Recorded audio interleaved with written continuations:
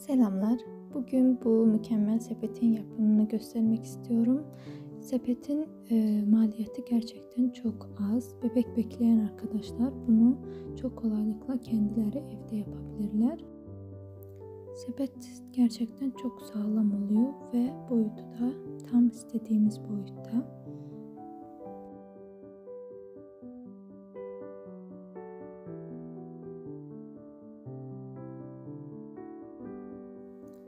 Önceden böyle açık pembe tonlarında da yapmıştım. Kız bebeği bekliyorsanız bebek odası için çok güzel yakışacak.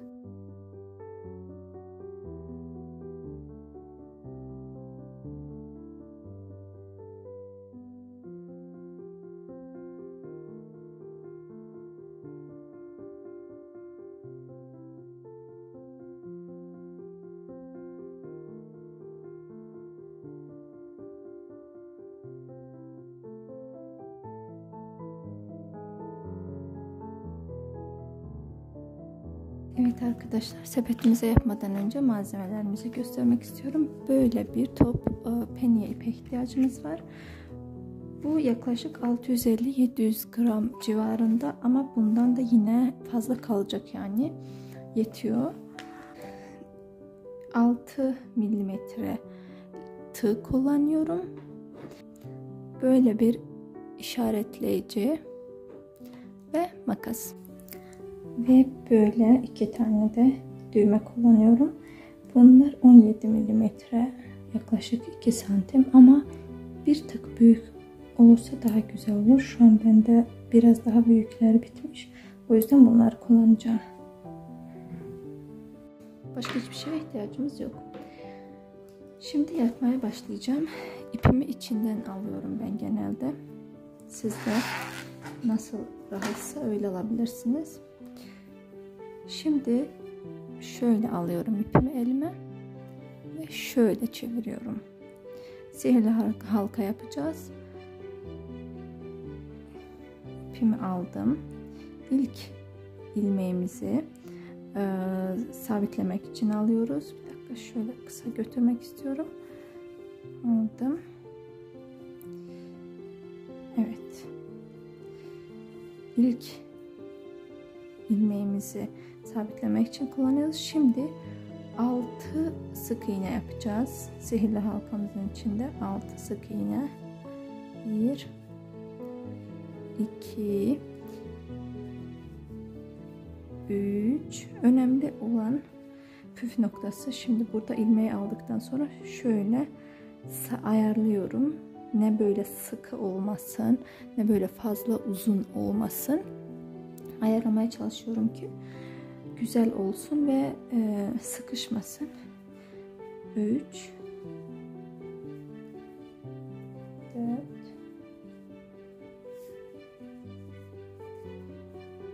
5 ve 6. Şimdi ipimi çekip sihirli halkayı kapatıyoruz. Sıkıca kapattım. Evet. Şöyle. Şurada dikkat etmemiz gereken, şuradan değil arkadaşlar. Şu kısımdan değil. Yani şu üstte ilmekleriniz var ya, oradan değil. Onun altındakinden, içinden alıyoruz. Bakın şuradakileri, üstündekiler değil, altındakilerden almamız gerekiyor. Hemen sayıyorum. 1, 2, 3, 4, 5, 6. 6. bu. Yani şu iç kısımdan, aşağıdan iğnemi geçiriyorum.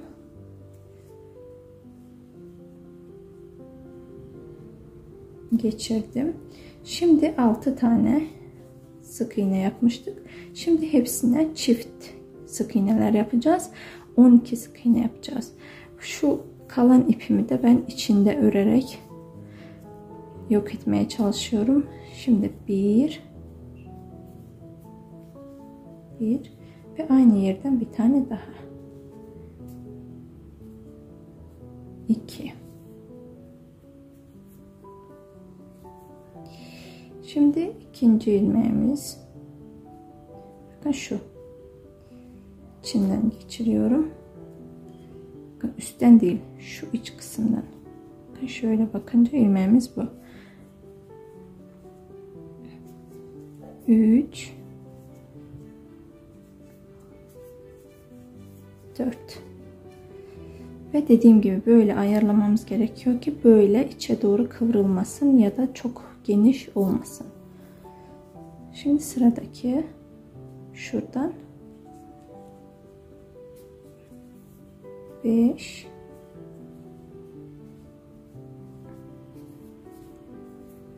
6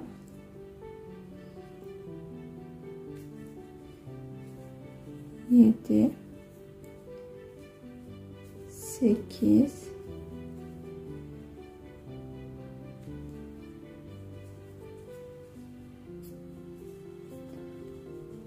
9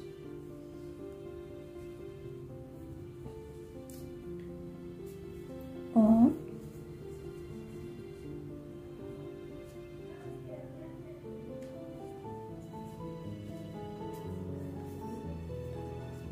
11 ve 12. Şimdi 12 tane var. 2, 4, 6, 8, 10, 12. Bakın buraya gelecek. Sıra başımız şurası. Şuradan yine geçiriyorum iğnemi. Bakın yukarıdan değil, şu alt kısmının içinden. Hani başak örgü modeli dedikleri var ya, tığ işinde. İşte o modeli uyguluyoruz. Şuraya içine geçiriyorum.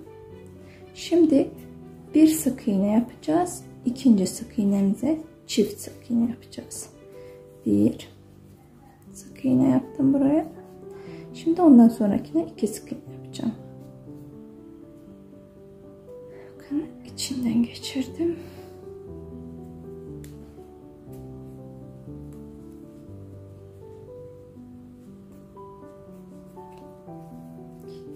Aynı yere bir tane daha.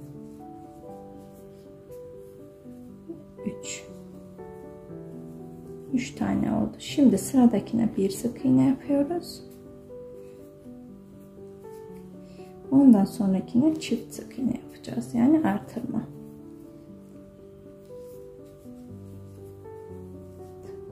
Altı. Şimdi sıra sonuna kadar böyle birine tek birine çift batarak 12 tane ilmeğimiz vardı. 18 tane yapacağız. Şimdi tek, şuraya çift, bir tane daha.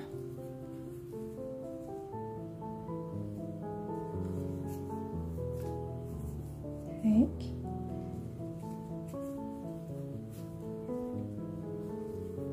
buraya çift.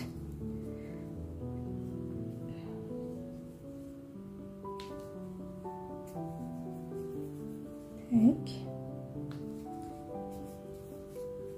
buraya çift.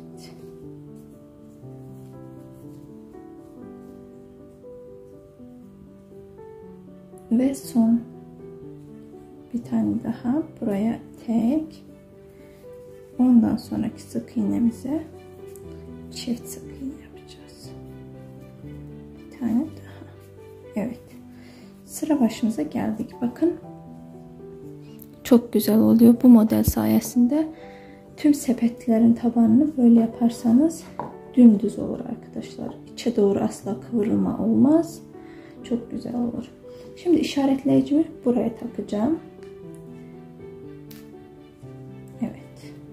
Buraya takayım. Taktık. Şimdi devam edeceğiz.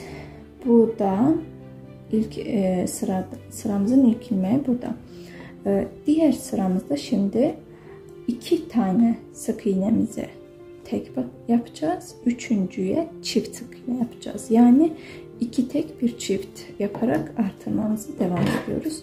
Bunu da burada keseceğim. Evet. Şimdi buraya bir sık iğne, ondan sonrakine yine bir sık iğne,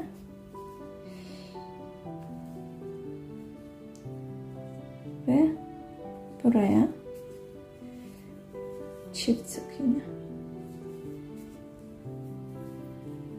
Buraya bir tane. Ondan sonrakine de bir tane. Buraya 2 tane sık iğne. Yani 2 sık iğneden bir artırma yapıyoruz. Buraya bir sık iğne. Buraya da yine bir sık iğne. Ondan sonrakine çift. 2. Devam ediyoruz. Bir sık iğne. 2 sık iğne. Ve üçüncüye çift sık iğne yapacağız. Şöyle. Bir sık iğne. 2 sık iğne. Üçüncüye çift.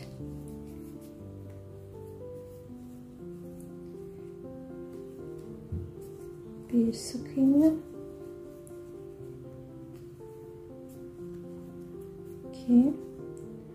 Ondan sonrakine çift yapacağız. Evet.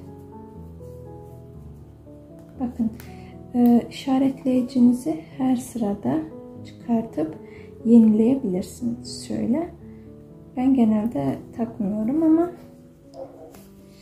eğer unutursanız nerede olduğunuzu sıra başına çıkartıp yenileyebilirsiniz. Şimdi arkadaşlar bir sonraki sırada 1, 2, 3 tane ilmeğimize tek sık iğne yapacağız. Dördüncüye çift sık iğne. Yani 3 sık iğne ve bir artırma, 3 sık iğne bir artırma yapıyoruz. Ama şimdi ben artırmalar her zaman üst üste gelir diyoruz.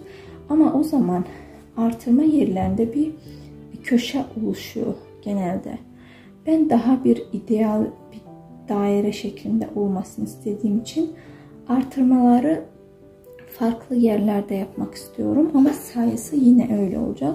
Şimdi 3 sık iğne bir artırma yapacaktık. 2 sık iğne yapacağım. Bir artırmayı burada yapacağım. Sonra 3 sık iğne bir artırma yapacağım hepsinde. Sonda ise bir artırma yaptıktan sonra bir sık iğnemiz kalacak burada. Ve burada 2 sık iğne yaptığımızla buradaki bir sık iğne de 3 sık iğne olacak. Yani her artırma arasında yine 3 sık iğne olacak. Sadece artırmaları aynı yere yapmıyorum ki böyle daha güzel yuvarlak bir şekil elde edelim. Şimdi göstereyim. Şimdi buraya bir sık iğne yapacağım. İkinciye de bir sık iğne yapacağım. Burada artırmamı şuraya yapacağım. Buraya 2 tane sık iğne yaptım. Ve sonra 3 sık iğne bir artırma, 3 sık iğne bir artırma yaparak devam edelim. 1 2 3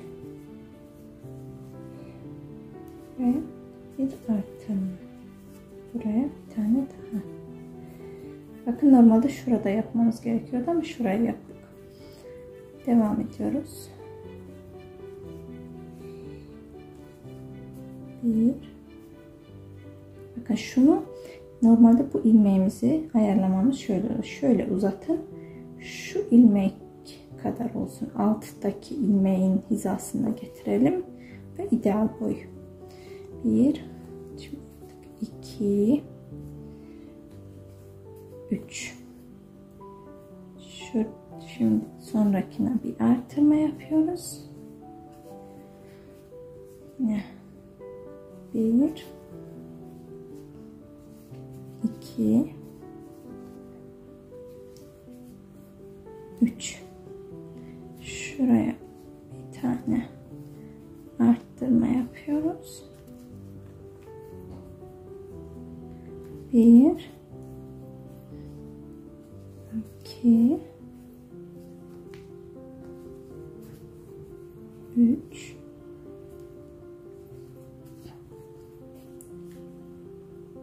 ve bir arttırma. 1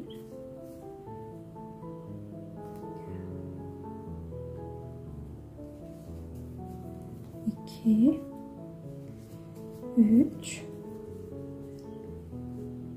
bir tane arttırma,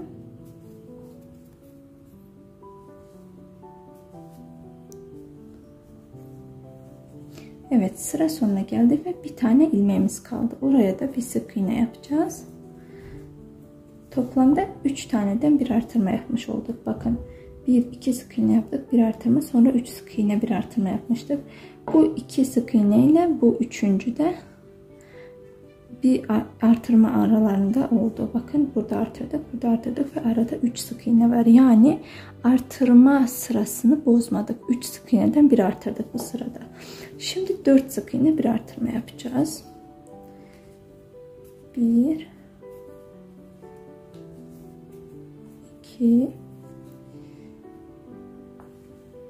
3 4 ve bir artırma.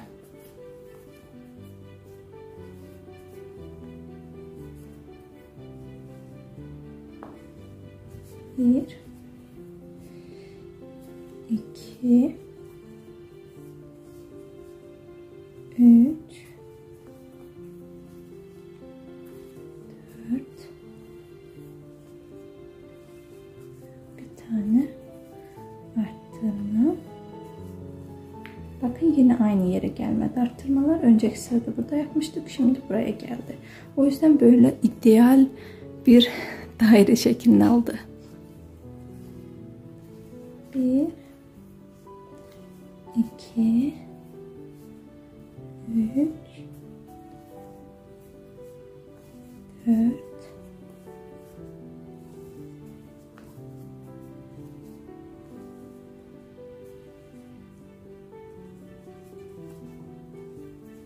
da bir arttırmamız. 1 2 3 4 bir arttırma burada.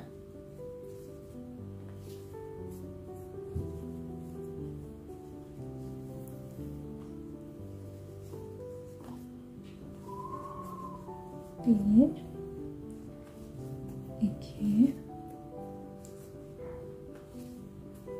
üç, dört. Bir arttırma.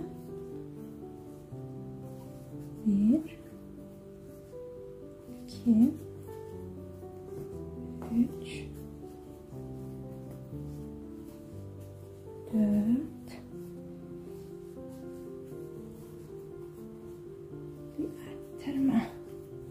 Evet, sıra sonuna geldik. Bakın, işaretleyicim buradaydı.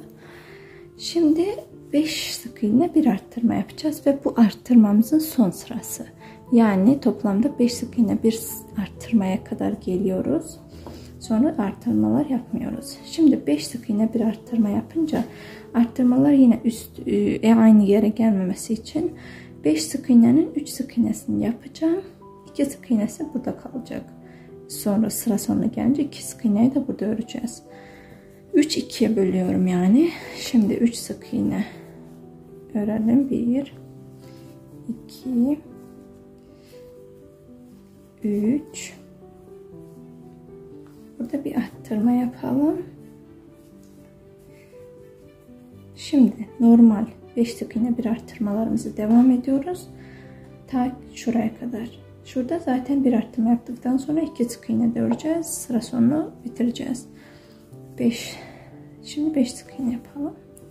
1 2 3 4 5 sık iğne. Burada bir arttırma yapacağız. Arttırdım. Şimdi yine 5 sık iğne. 1 2 3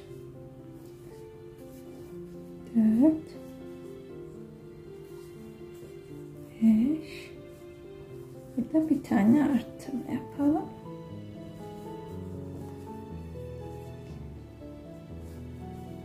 Bir, iki, üç, dört, beş, bir tane arttırma.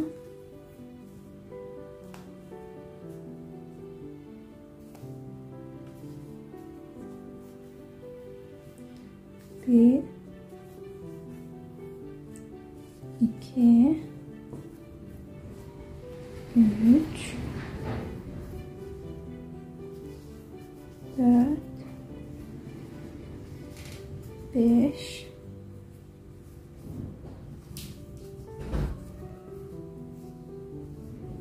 bir tane burada arttırma yapıyoruz. Yine 5 sık iğne yapacağız. İçinden 1,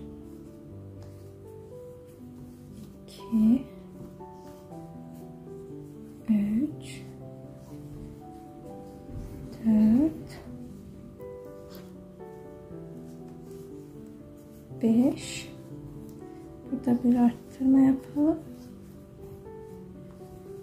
Evet. Şimdi sıra sonuna gelmemize 2 sık iğne kaldı. O 2 sık iğne ile ve sıra başında ördüğümüz 3 sık iğne ile burası 5 sık iğne olacak. Yani her arttırma arasında yine 5 sık iğne olacak. 1, 2. Evet. Bitti. Bakın. Tam bir yuvarlak oldu. Dediğim gibi bu arttırmaları aynı yere o yüzden yapmadık. Ama biraz kafa karıştırıcı olduysa siz aynı yere yapabilirsiniz. 3 sık iğne bir arttırma, 4 sık iğne bir arttırma, 5 sık iğne bir arttırma, böyle devam edebilirsiniz. Zaten arttırma sırasında şimdi bitirdik. Şimdi işaretleyicimi buraya takacağım. Şimdi arkadaşlar hiç arttırma yapmadan ben 13 sıra örüyorum. Videonun başında da gördüğünüz gibi pembesini yaptığım gibi uzun olacak. Yani ne çok kısa ne çok böyle büyük değil. Tam güzel bir boy olduğunu düşünüyorum. Ama onu çok fazla uzun buluyorsanız siz 9 sıra örün. 9 sıra hiç arttırmadan örün. Şimdi 13 sıra böyle bakın. Yine içinden alarak 13 sıra hiç arttırmadan örelim.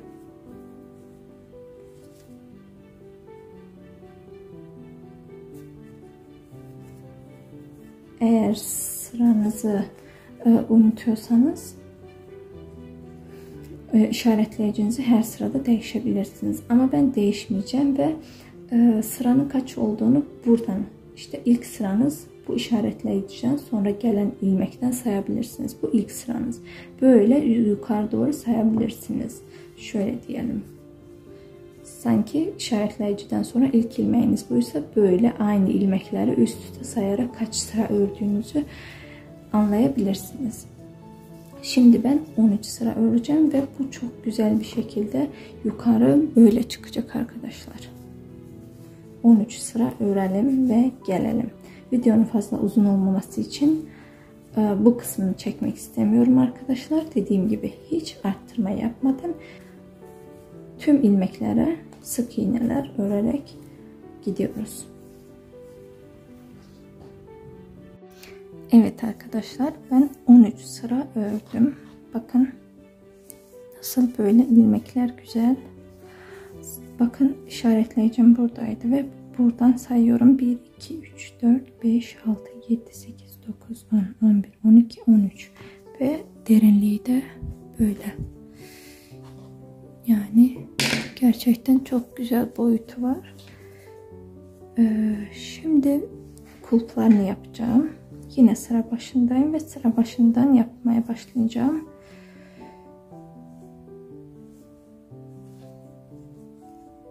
Bakın şöyle olacak.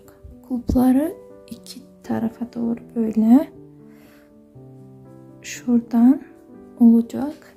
Şimdi kulplarını yapmak için 21 tane zincir çekiyoruz. Olduğumuz yerde buradan 21 zincir çekiyoruz. 2, 3, 4, 5, 6, 7, 8. Çekince de böyle zincirlerin aynı olmasına dikkat ediyorum. 9, 10, 11, 12, 13, 14, 15, 16, 17, 18, 19, 20, 21. Şimdi çektiğimiz zincirin şöyle düzeltelim. Çektiğimiz zincirlerin arka tarafları var ya, şu kısımları şuradan öreceğiz. Bakın buradan başlıyoruz ve öreceğiz. İlmeği götürünce bakın ikinciye şöyle ve elimle düzelterek öyle ayarlayarak örüyorum ki büzülme yapmasın. 2, 3, 4, 5, 6, 7, 8,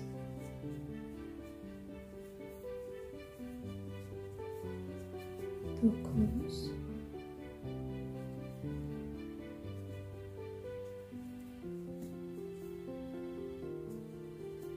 10,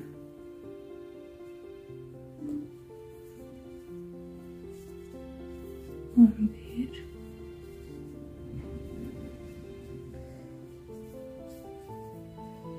12, 13, 14. Dediğim gibi elimle de böyle düzeltiyorum ki sonra büzülmesin. 15, 16, 17, 18, 19 ve sonuncuyu şuraya, 20'yi de şurada örüyoruz. Şu. Bakın şuraya 20. Şimdi arkadaşlar bakın buraya, bu ilmeğimizin içine örmüştük ve aynısını yine buraya getireceğiz ve burada öreceğiz. Bakın şu kısım şuraya gelecek. Aynı yere. Şöyle çekeyim. Şurada biraz çekmeye çalıştım ilmeğimi, fazla boş kalmasın ve şöyle çektim. Bakın. Eğer bunu bırakır da buraya yaparsak hem ilmek sayımız azalır hem de burası açık kalır. Şimdi 10 tane sık iğne yapacağız arkadaşlar. 10 tane bakın. 1, 2, 3, 4, 5,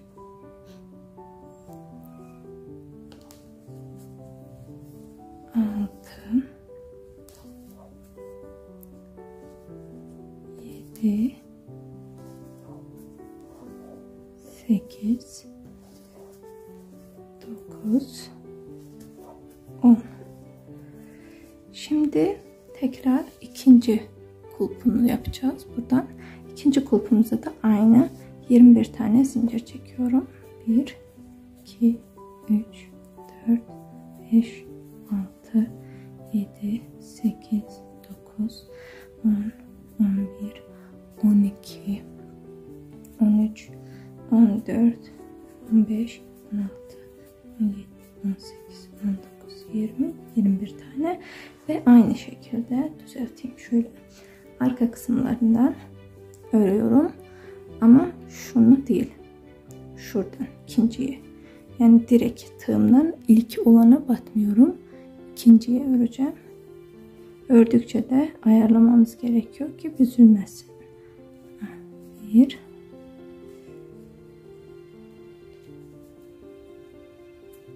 2, 3, 4,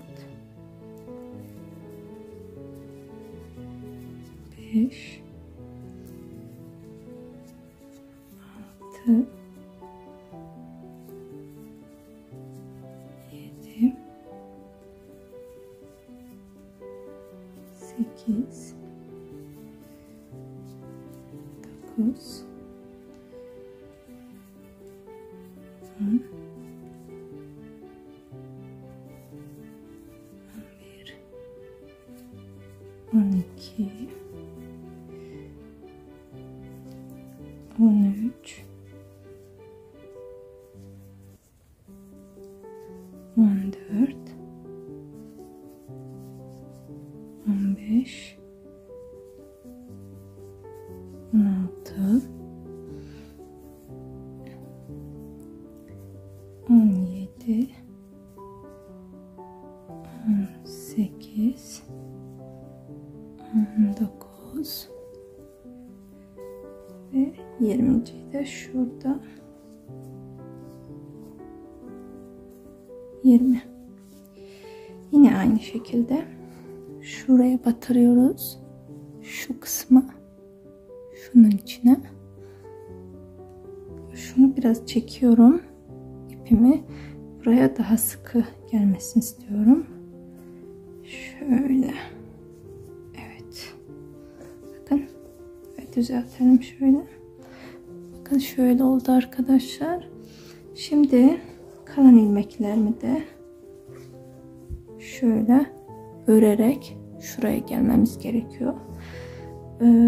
Yani 13 sıra düz ördük. Sonra 21 zincirimizi çektikten sonra burada 10 tane ilmek ördükten sonra burada 14. sıra oldu. Şimdi 14. sıramızı şuraya kadar tamamlıyoruz. Hemen hızlı yapayım. Kameranın karşısında biraz zor oluyor gerçekten. Yavaş oluyor. Genelde ben bunu 2 saate tamamlıyorum. Gerçekten çok güzel, çok kolay yapması.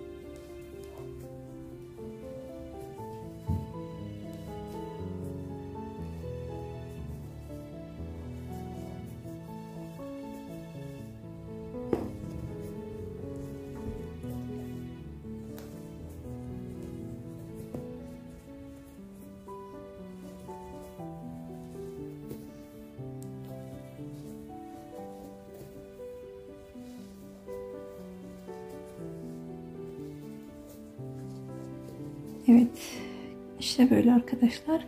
Geldik sonuncusunu da yapayım. Son ilmeği de böyle ördüm. Şimdi son sıramızı gideceğiz. Yani ağzını kapatacağız. Şöyle arkadaşlar. Şimdi bu sefer içinden değil, şu üst ilmeklerden öreceğiz. Örmeyeceğiz. Kaydırma yapacağız. Bakın geçirdim şuradan. şu üst kısımlarda bakın. Önceden şu içinden geçiriyorduk ya alttan, şimdi üstten şuradan iğnemi geçirdim, ipimi aldım ve bunun içinden çekiyorum. Yani kaydırma yapıyorum bakın. Sadece kaydırıyorum. Ve yine öyle ayarlıyorum ki aynı hizada olsun. Çekme falan yapmasın. Bakın şimdi şöyle oluyor. 2 kat. Ağzını da böyle tamamen kapatacağız. Çok güzel olacak. Şimdi kulpundayız. Kulpunun üst kısmına kadar böyle devam ediyoruz. Ve dediğim gibi buradaki ilmeği çok güzel ayarlamanız gerekiyor ki aynı hizada olsun ve büzme çekme yapmasın. Ve onu da böyle iğnemizi getirince şu ilmeğin hizasında durması gerekiyor. Ben alıştığım için hep kontrol etmiyorum ama başta zorlanırsanız böyle yapabilirsiniz.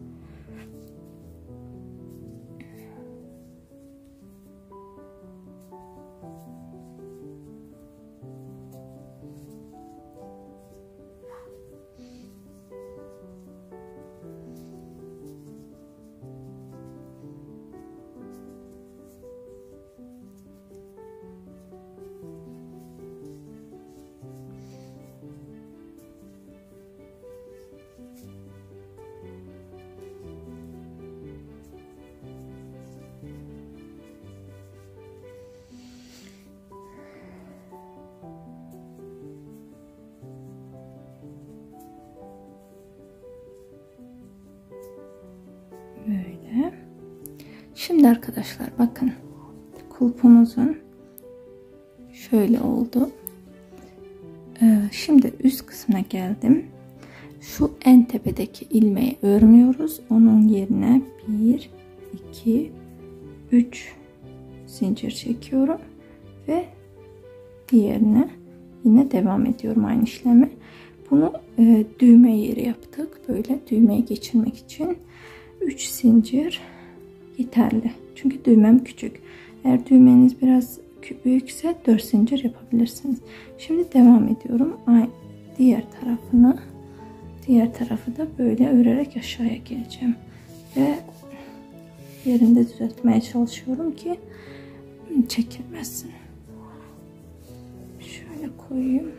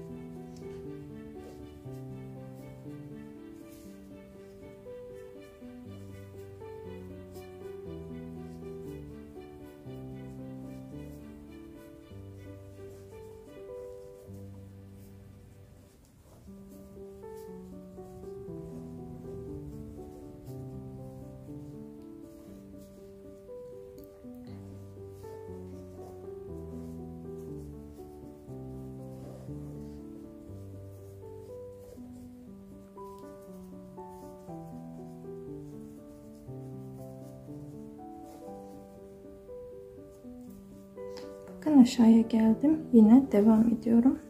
Tüm ilmekleri böyle yaparak. Şurada da yine aynı işlemi yapıyoruz. İçinden kaydırıyoruz.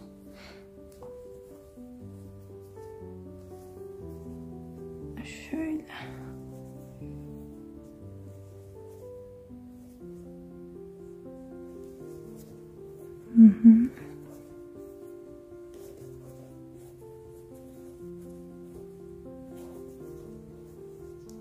Bakın. Şimdi ikinci kulpunu yapacağız.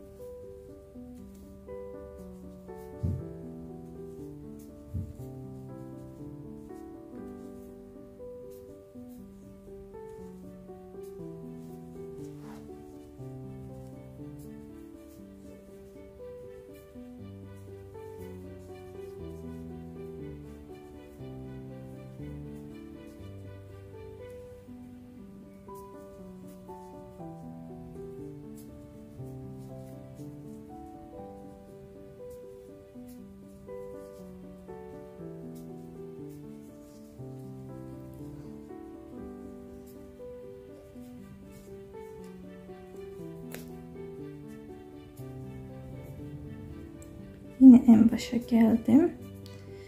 Şu en baştakini görmüyoruz. 3 zincir çekiyoruz ve bunu ondan sonrakine yine kaydırma yapıyoruz. Şöyle ve devam ederek aşağıya iniyoruz. Şöyle düzelteyim.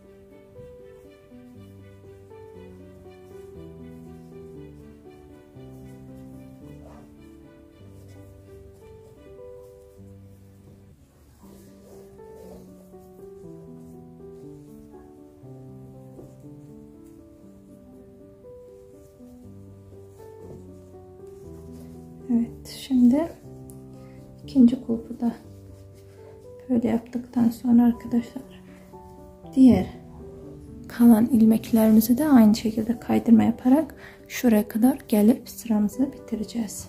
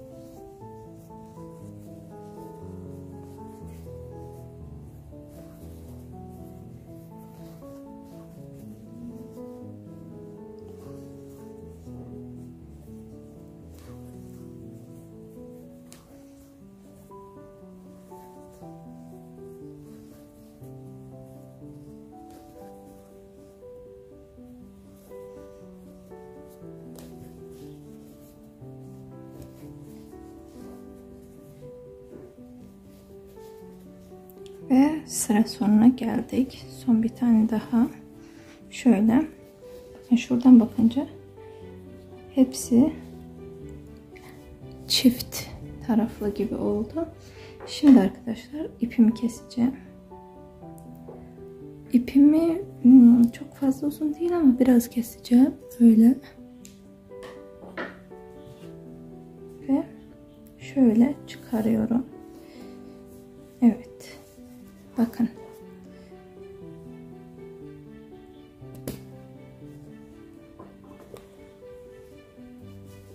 Sepetimiz böyle oldu arkadaşlar. Bakın çok güzel. Çok kaliteli. Gerçekten çok güzel oluyor. Dediğim gibi bu örgü modeliyle pürüzsüz oluyor. Şöyle. Şu kulp kısımlarına bakın. Şöyle. Şimdi arkadaşlar fazla bir işimiz kalmadı. Düğmelerimizi dikeceğiz ve şu ipimizi içinden geçireceğiz. Kalan ipimi de göstermek istiyorum. Bakın şu kaldı sadece bir kocaman yumaktan. Sadece bu kaldı ama bununla da çok güzel küçük sepetler yapılabilir. Onları da yakın zamanda paylaşmayı düşünüyorum. Şimdi ipimizi içinden geçireceğiz. Böyle bir plastik iğne kullanacağım. Burasını geçirebileceğim bir iğne. Ama eğer yoksa da tığınızla da gizleyebilirsiniz arkadaşlar. Bakın önce şuradan iç tarafa geçiriyorum. Çekiyorum. Şöyle. Şimdi iç kısımda bunu sabitlemeye çalışacağım.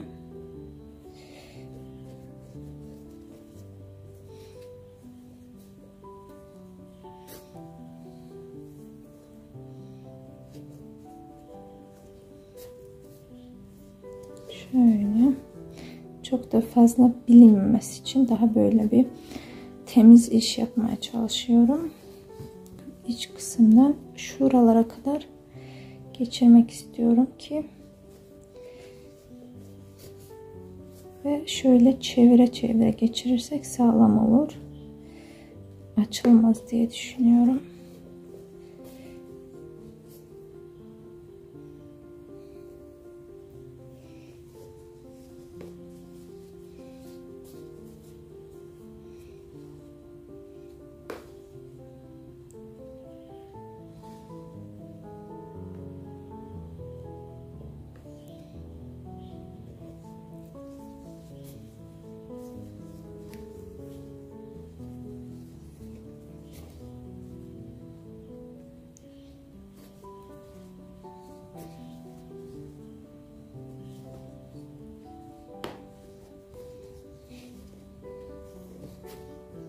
Evet, bu kadar yeterli diye düşünüyorum.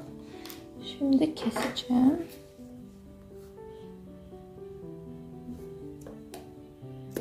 Evet. Kestim. Şöyle. Birazcık izi var ama güzel. Şimdi arkadaşlar, sepetimizin kulpları biliyorsunuz şöyle geliyor ve şöyle. Bunu böyle beşikten asıyoruz. O yüzden düğmelerimizi şu iç kısımlara dikeceğiz. Dikmek için de ben böyle örgü ipi kullandım. Sepetimle aynı renk olmasına çalıştım. Bunun kendi ipiyle de yapabilirsiniz. Ama benim düğmelerimin şurası küçük olduğu için ipim geçmeyecek. O yüzden normal örgü ipiyle biraz sağlam olmasına dikkat ettim. Şöyle iğneden geçirdim. Şöyle düğüm atmayacağım. Uç kısmını şuradan geçireyim bir. Şöyle biraz ucunu saklayacağım burada arkadaşlar. Düğmemden geçiriyorum. Ve şu taraftan yapalım.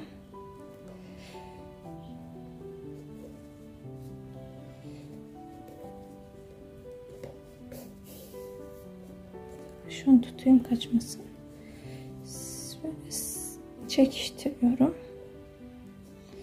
Şimdi bir tane daha yapalım. Toplamda 3 defa yapıyorum genelde. İçine bazen ağır şeyler de konulabilir. Kopmasın diye. Şunu da böyle çekeyim. Biraz sıkı olsun.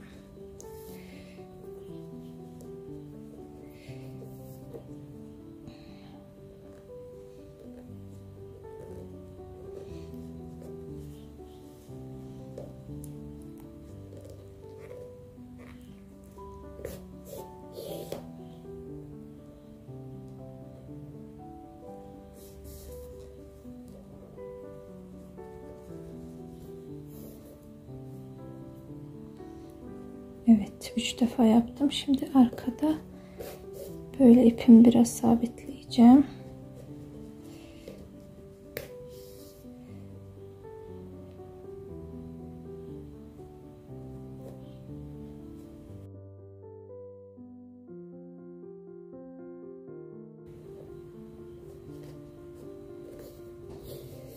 Tamam.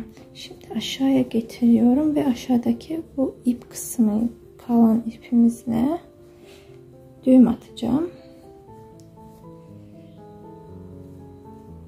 2-3 defa atmak istiyorum ki sağlam olsun. Açılmaz zaten arkadaşlar, bu kadar uzun, en fazla kopabilir yani ipimiz. Şimdi şuradan biraz keseceğim ki gözükmesin. Evet. Şöyle. Şimdi diğer tarafı da yapayım. İşte böyle yaptım arkadaşlar. Ve son olarak şu kısmına böyle bir handmade etiketi yapıyorum. Ama bunu dikmeyeceğim. Şurada beyaz ip görüntüsü olsun istemiyorum. Hemen silikon tabancasıyla yapıştıracağım. Şimdi arkadaşlar etiketimi aldım. Şöyle sadece orta kısmını azıcık yapacağım. Çünkü bastırınca kenarlarından çıksın istemiyorum. Şöyle. Sadece orta kısmını çok az koydum. Ve şuraya, şu üst kısma koyuyorum. Böyle yapıştırıyorum. İşte böyle. Sepetimizin şöyle kulplarını da bağlayalım. Düğmeden geçirelim.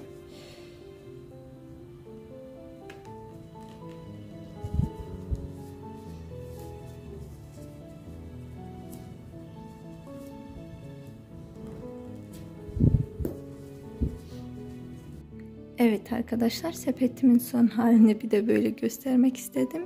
Gerçekten çok güzel oldu. Umarım severek izlediğiniz bir video olmuştur ve umarım faydalı olmuştur. Kolayca anlatmışımdır. Videomu beğenip kanalıma abone olursanız çok sevinirim ve böyle videoların devamı gelir.